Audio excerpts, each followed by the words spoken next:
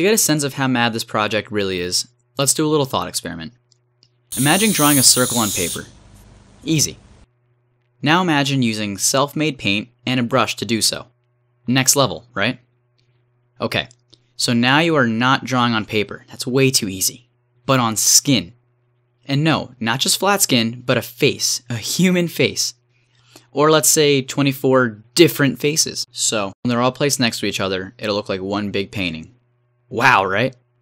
But let's take this even further. Imagine that big painting moves. Wow! Do you know how cartoons are animated? Right. It's many drawings with slight changes being showed one after another. They say we need 24 images per second to experience the images changing as movement. So 24 is a bit much, but even if it were only, let's say, 10 pictures per second, it would still be 240 little changes in only 1 second. Because don't forget, our image consists of 24 smaller images, so not only should there be one big change, but a change on every single face. So you probably already understood that this is an insane amount of effort for only 1 second of video. Now you followed me so far. I appreciate that. Are you ready for the next step? Okay. Imagine the video wasn't only 1 second, but over 3 minutes long. Only a mad person would put so much work into that vision. So this is Celine. She was working on this project for even longer than the gestation period of a blue whale. Wait, why did you make that comparison? Couldn't you have just said over a year? Well, anyway, hey, you don't even know the final step of our thought experiment. It's a music video. So let's put it together. Celine's never made a stop motion video before.